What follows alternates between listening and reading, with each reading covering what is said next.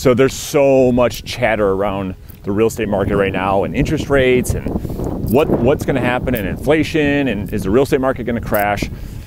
I mean, my thoughts on this is like, we just all have to put things in perspective. You know, there's like, nothing is binary. You know, everything is, everything's on a spectrum, and context is the thing that we always have to keep in perspective. And so let me share this with you guys. Interest rates right now, right? So 6%, 6.5%. Like, it doesn't knock out all of the buyers. It's not like total doom and gloom, like I think the media is making of it, which is just freaking out all of these new real estate agents. You have to put things in perspective. If you look historically speaking, that still puts interest rates pretty damn low, you know, based on like a whole time horizon and not just looking over the last couple of years. It's quite the inverse. Like, what's happened over the last couple of years is quite, was like an anomaly. Like, these low interest rates, super high prices, rates we've never seen before. That's the lowest, okay? So when we talk about the spectrum, they're the lowest we've ever seen. And then when you see home prices, they're the highest we've ever seen, okay? That's on a spectrum. But if you look across time, what's happening over the last couple of years, it's just not reality. Like, it's just not a normal real estate market. So I think that's important to keep in mind as we navigate through this shifting market.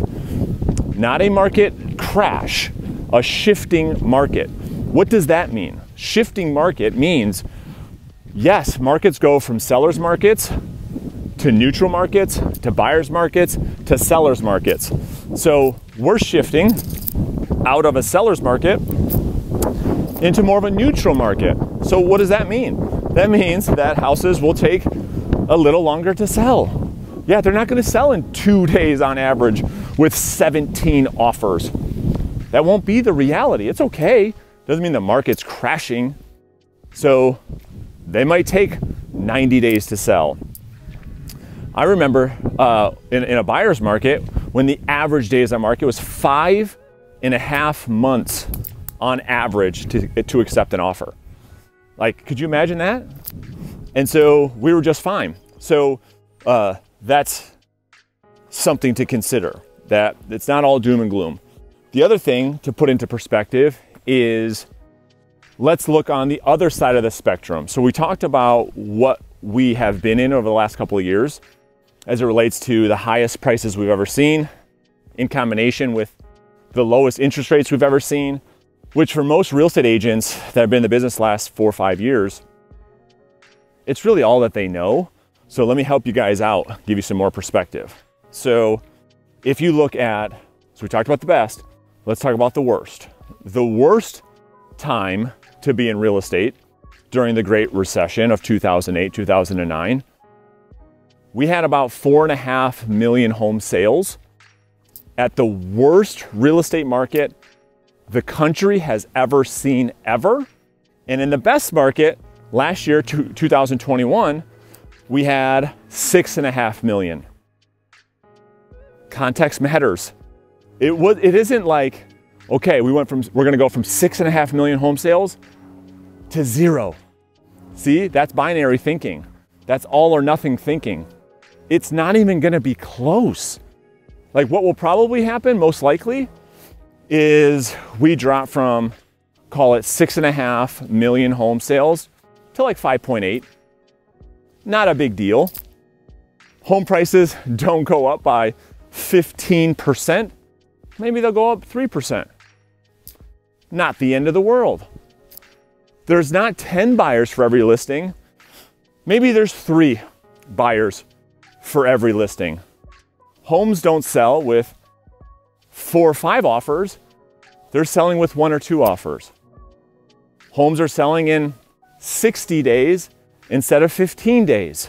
You see, everything's on a spectrum. Context matters. And this binary thinking of like all or nothing is the thing that creeps everybody out. And I just want to give you, from personal experience, being in the mortgage business and the real estate industry now for 17 years, going through, I'm lucky enough to go through both. I've gone through the worst real estate market and the best. And I'll tell you, it's the 80-20 principle.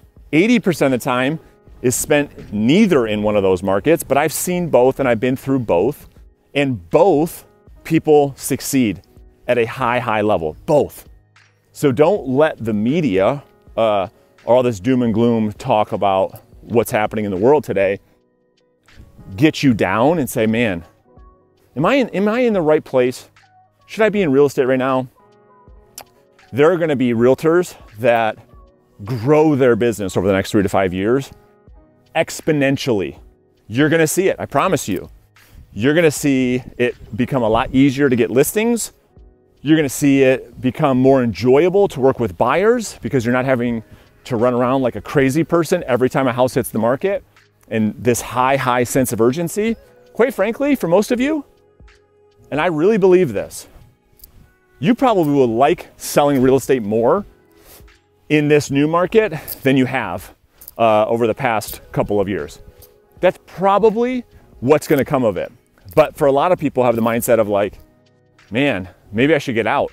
Don't think that way. I bet you, you make more money, take more listings, enjoy your business more in the next couple of years than you have in the past couple of years.